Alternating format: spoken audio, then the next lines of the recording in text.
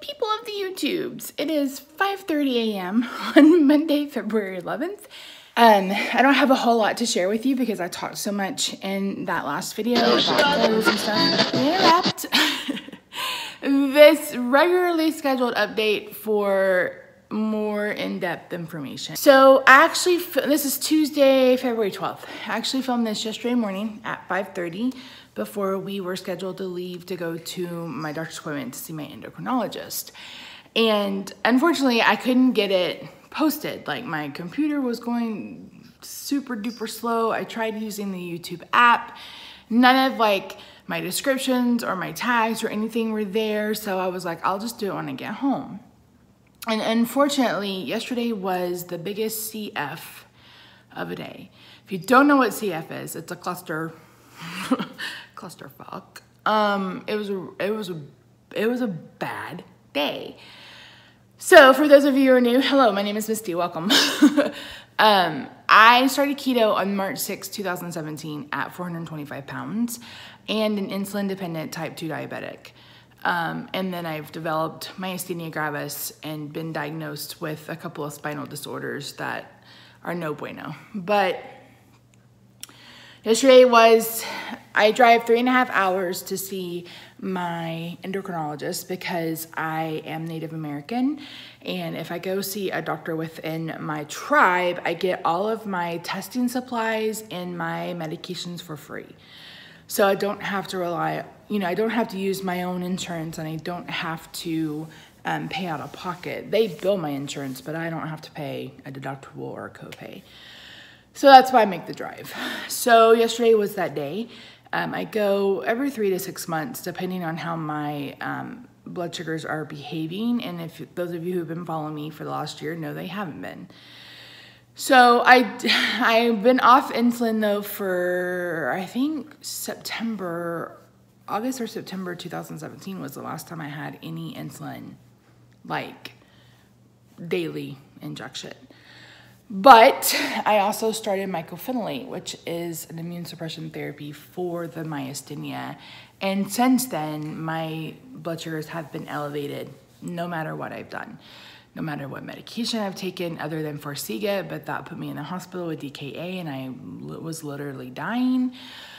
It just, like, nothing I have taken has helped with this. So yesterday I went, and in December my A1C was like 8.2 and yesterday it was 10 point something. So, and my fasting blood sugar yesterday was like 311. So needless to say, my body is rebelling and rejecting something. Something is not going right in my body. As far as the weigh-in, I had 2 weigh-ins last week, so it's kind of confusing. But the last time you saw me on Wednesday, I weighed in at 366, and today I'm weighing in at 365. So it's only a 1 pound loss from Wednesday, but it's actually a total loss of 4 pounds last week. So since January 7th, when I kind of restarted this whole weight loss thing for the new year, I'm down 14 pounds, which isn't bad at all for 6 weeks. So, so the weight is coming down, but the blood sugars, I'm back on insulin. That's too long didn't read, TLDR. I'm back on insulin and I'm mad about it. And I'm sad about it. And it's like, for those of you who have been following me from the beginning, you know how hard it was for me to lose weight while I was taking insulin. I mean, I was dropping inches and like my face was shrinking. Like, you could see that I was losing inches, but the scale just wasn't moving. I mean, it took me forever to lose 25 pounds. And it's like, I don't want that again. I want to get this weight off so I can have my back surgery. And the endocrinologist, he's like, but you can't let your blood sugars be this high. And I'm like, I know. It's like, I'm damned if I do, damned if I don't. So he was like, have we ever tested your insulin levels? And I said, no. And I said, I asked my regular doctor to do it. And he said he didn't think there was a use for it. And my endocrinologist was like, sorry guys, I have a little bit of a chest congestion, and head congestion, so allergies are insane. So if I sound a little wheezy or if I sound a little out of breath, it's because I'm a little wheezy and I'm a little out of breath. Anyway, he said that he wanted to check my insulin levels. There's like 3 or 4 tests that he's gonna take to see if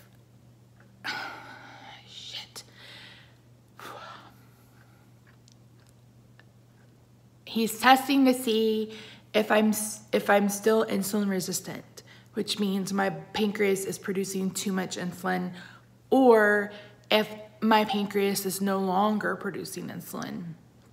And he said if it's the latter, he said that would make sense as to why I'm struggling so much with, you know, eating basically a carnivore diet, very, very low carbs, and I'm still having an issue with elevated blood glucose levels. So I won't know for sure. He said hopefully by the end of the week, maybe Monday. If it's insulin resistant, I just have to keep going, you know, and I just have to keep going and keep trying to get the weight off, you know, and keep doing keto or carnivore. What, you know, the carnivore version of keto is actually kind of what I'm doing, you know, and just working as hard as I can on making sure that I'm keeping my, you know, my carbs as low as possible. If it's not insulin resistance, if it's the fact that my pancreas just isn't producing enough insulin or producing insulin anymore, that means I'm going to be on insulin from now on. And honestly, the way my past couple of years have gone, I'm just going to assume that my pancreas has shit the bed. And I'm not laughing because, oh, this is so funny. I'm laughing because my life has been a literal fuck all for 3 years. And it's like, just one more thing. Let's just add one more thing to the stupid fucking list of all the elements I have because my body has decided that, I don't know. I don't know. So, yeah. Yeah. At least I'm not crying. That's a win, I think. I think it's because I'm just so angry. It's like, that's what Tony was like. You know, when I'm doing everything that I'm supposed to be doing, I either end up in the hospital almost dying because of the stupid Farxiga, or there's nothing happening. Like, there's nothing happening with my body. It's not doing what it's supposed to do. And, you know, a part of me, you know, the bigger part of me wants it to be insulin resistant so I don't have to go on insulin for the rest of my life. But the other part of me is like, you know, let it be that my pancreas isn't producing enough insulin, because then I know that it's not me, that I'm not doing something wrong. You know, it's just my body. And even if it's insulin resistance, it's still really not my fault. It's just my body. You know, it's my body, and I'm trying to do what I can do to get the the myasthenia and the diabetes to play together nicely. And unfortunately, while I'm on immune suppression therapy, he said it's just gonna have to be insulin for now. And, you know, he's the same boat as my regular doctor, you know, and losing weight may help the diabetes go away. But if it's the latter, with the pancreas not producing enough insulin, I could lose, you know, 300 pounds. Of course, I'd be 65 pounds then, but I can lose a significant amount of weight and still be diabetic. So it's just, I don't know. I'm just, every time I think I'm going to get a win, I get a win. And then, like, the weight loss is a win for me. And then my friend's like, he's like, God dang, you get a lot of curveballs. He's like, you're probably used to it by now. And I was like, I don't know that you're ever used to it, but it's just par for the course. You know, it's like, just hit me with something else, why don't you?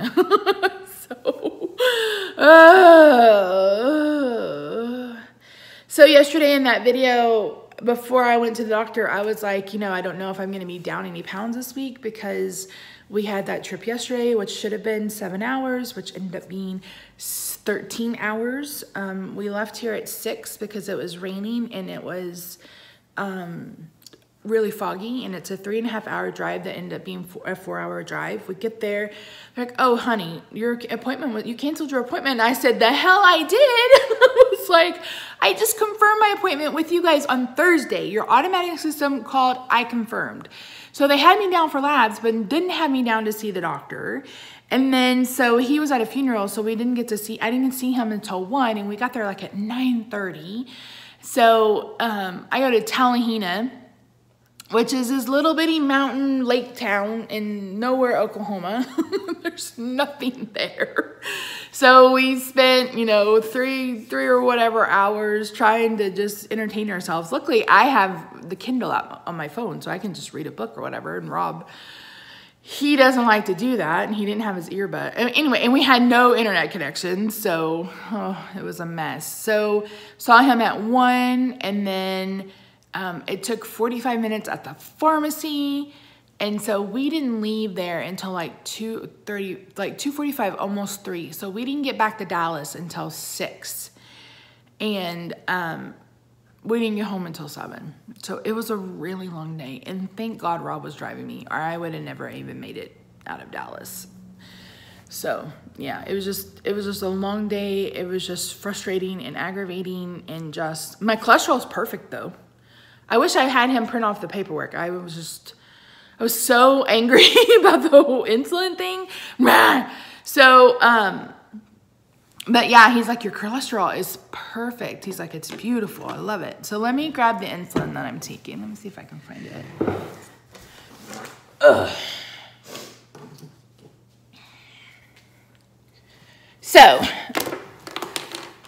So I get up. Misty, can you get situated?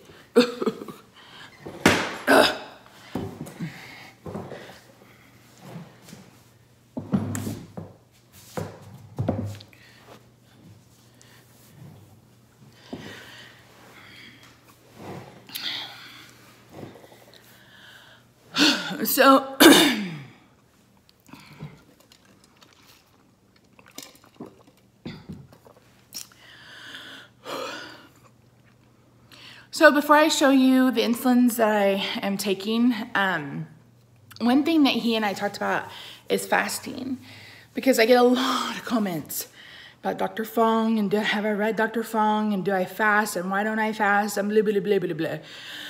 Unfortunately, intermittent fasting or fasting at all isn't great for all diabetics.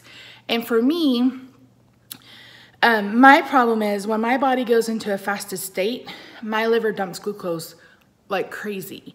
That is why I can have a nighttime reading of like 95 and wake up the next morning and my fasting blood sugar is 250. It's because once my body hits that fasted state after 6 hours of sleeping, my liver is just dumping. And that's why intermittent fasting and fasting in general doesn't work for me, because my body and it's been like that I've been diabetic for almost 13 years, and it's been that way for 11 years. It's the main reason why my first doctor and I put me on Novolin N. So that's one of the first insulins I'm taking. It's a vial, so I have to draw it with a syringe. No big deal, it's pretty easy. So Novolin N is a medium-acting insulin. So you've probably heard of Lantus or Levemir. A lot of people that's probably the most common insulin people go on first. That's a longer-acting insulin. So like you'll take it let's say you take it at 6 o'clock in the morning, and you'll finally start seeing results, 12, 13, 14 hours later. For Novolin N, this is a medium acting. So you'll start seeing results. He said it starts peaking between 4 and 6 hours. So I'm to take this at bedtime, so right before I go to bed. And he said that way, when my body gets ready to go into that fasted state, I already have insulin in my system to combat my liver dumping a bunch of glucose. So that's why I'm taking that. And then I'm also taking Novolog, which is a pen. This is a rapid acting insulin. So this is the one that I take with my meals. And I'm on a sliding scale. I don't use the sliding scale. I don't. I tend to take between 10 and 20 units, and then I just make sure I keep a pretty close eye on what I've done. So, yeah. So I'm on 2 different kinds of insulin, a medium acting for bedtime, and then a rapid acting for meals. My goal in this is to get to a point where I have the perfect dosage of this that takes away the need for this, because I'm eating very low carb during the day. Because he's like, well, I can, prescribe you a carb absorbing medicine. And I'm like, I don't need that. I was like, for the most part, the only carbs I eat during the week are strawberries and maybe a little, whipped cream with them. Or every once in a while we'll go to Saltgrass and I'll have a salad or lettuce on an In-N-Out wrap. It's like, I'm not eating, any other carbs. I'm just eating protein. So, and it's not gluconeogenesis, guys. It's not. I know people like to throw that word around and caution you can't have too many protein, you can't eat a whole lot of protein. Your body will only go into gluconeogenesis if your body needs to go into gluconeogenesis. So Keto Connect actually did a really good video about it. And I want to say the Diet Doctor did, or Intensity Health, someone else did a really good video about it. So I know people like to throw those buzzwords around, especially in the keto community and people who think they're keto gurus, but your body won't go into gluconeogenesis unless it needs to go into gluconeogenesis, okay? Okay, so I do get a lot of questions about what meal plan I'm following. If I'm following macros, I'm basically doing a carnivore version of keto. So there are probably 50 versions of keto. Keto just means high fat, low carb diet. So the whole point is to get your body to burn ketones rather than burning carbohydrates for fuel. So if you're like me and you're eating, fatty cuts of meat like ribeye, or you're adding like fats to your lean proteins, like for chicken, like today we're gonna have our my pesto cream sauce chicken. I'm gonna add heavy cream and cheese to that chicken to add a fat. Or when we have bacon, or when I have, 80, 20 ground beef, all of my cuts of meat are, have a higher fat to protein ratio, pepperoni, those kinds of things. So, it's not, 80, 15, 5 or 70, 20, 10, your macros are so completely personal. So please don't get caught up in all of that, especially if you're new or if you've been doing this for a couple of years. There's a million different ways to do keto. It's not like Weight Watchers where it's like, here, you count these points and this is how you do this. No, it's you find out what works for you, because you may start with some macros and you're doing it and either you're not losing weight or those kinds of things. So you have to play around with it. There's your body is just, it's like my body. It's like my body has said, I can't, my pancreas and my liver are like, we can't do this, Misty, if you're suppressing your immune system, because we're confused. We think that you have an infection, we think that you're sick, and we're pumping all this stuff into your blood system to help you feel better, but it's not, it's making things worse. So, and I've gotten a lot of questions over the last couple of weeks about, I'm not losing weight, what am I doing wrong? You may not be doing anything wrong. I mean, sometimes you lose really quick, like your first 10% of your body loss, or start all over. The first about 10 to 20% of your loss on the scale is water weight.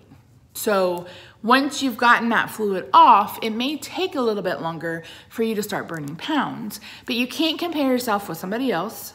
You can't, you just can't. But comparison is the thief of joy. You cannot celebrate your little successes. Get off the scale. If I didn't film weekly weigh-in videos for you guys, like if I wasn't sharing my journey with you guys, I wouldn't weigh.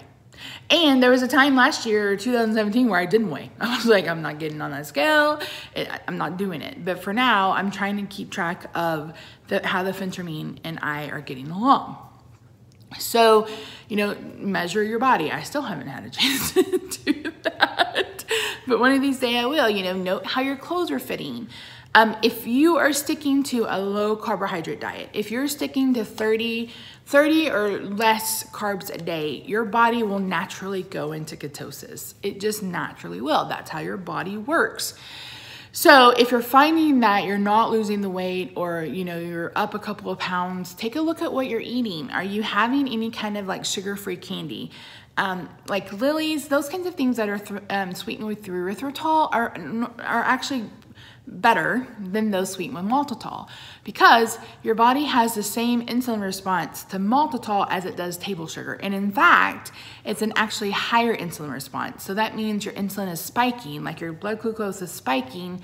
And so it's going to cause you, your body's going to react to it just like you had a Snickers, a Snickers or a Baby Ruth or something. So try to stay away from maltitol. Check your nut. A lot of people are cooking with almond flour, coconut flour. Those things still have carbs, and especially almond flour, that can add up really quickly. Same thing with like heavy cream. Heavy cream has carbs in it. So just kind of be mindful of what you're eating, but the last thing I want anybody to do, and the whole reason why I'm not doing macros right now is because I become way too fixated on it. And it's not healthy for someone to be that, just that hyper aware of what you're doing that way. To me, it's not healthy. And my therapist is like, that's not a good idea for you. So like I said, you just find the part of keto that works for you. There's Tammy from Keto in the Chaos. She does a higher protein, lower fat version of keto, and she's lost probably 200 pounds by now. The last time I saw, I think she was down to like 198. Down 198 pounds. So, again, some people like she's lost weight super quick. And there's some people like me, it took me 4 or 5 months to lose that first 25 pounds. But again, you can see it in my face. I could see it in my clothes. It was just, that scale, it can be a liar. He can be a liar. He lies. You a liar. So yeah, so I know this video is all over the place. It's kind of rambly, but I just wanted to share what's going on with me. I go back in June. I see my regular doctor on March 1st because I have to have a monthly visit to keep up with the phentermine. So we'll see. My goal for this week is just to not lose my mind. That's really my goal. I see my therapist tomorrow because I was out of town yesterday. I normally go on Mondays. And I haven't seen him in 2 weeks, so hopefully we can have a pretty good session and I can just kind of deal with this anger and grief and yeah, I don't want to cry. I don't want to cry. I'm trying my hardest not to cry, but I'm really disappointed and I'm just mad. I'm just angry, but I'll get over it. So anyways, I don't know if you guys can see, but we did this thing. Holy Moses. This took me 8 hours, I think. We used peel and stick wallpaper from Amazon. It's a little thicker than contact paper, but just as flippin' aggravating. And then in the middle, neither one of us realized that we'd have to match up the pattern, so that took forever, but it's done. I don't know if you can see my happiness sign. It was green, but we painted it blue, and I'm gonna be decorating the shelves. I got a new pillow for my new chair over here. So yeah, oh, and I got my new @ sign down here. Rob's like, that's called something else. And I'm like, I look it up and the Oxford Dictionary said no. So, and I have an ampersand up here. I don't think I've ever shown it, but I love typography. If you guys saw my Christmas tree, I have words all over it, but excuse me. So yeah, anyway, so the next time you see me, that should be all decorated. If I get the results before my next weigh-in, I may come on and share them with you. But yeah, so if you guys would just be nice in the comments to each other, to me, I would really appreciate it. I'm just not, I'm not in the frame of mind right now to really deal with idiocracy and armchair physicians. So remember that if you give medical advice, I'm gonna delete it and maybe block you. I don't know. We'll see what kind of mood I'm in. I'm just kidding. I won't block you unless you're just being an asshole. So yeah, so that's it for today, guys. Thank you so much for watching. I am wearing a new ring. Well, it's not new. I've had this ring for like 20 years, but it's super big. So see, that's a win. And I think this is an 8. I think I mentioned that in last video or my January recap video that I was getting into an 8. I'm pretty sure this is an 8. I bought it when I was skinnier. So yeah. All right, guys, thank you so much. Roxy says hi. She loves you. I love you. Keep on keeping on, guys, and I'll see you soon. Bye for now.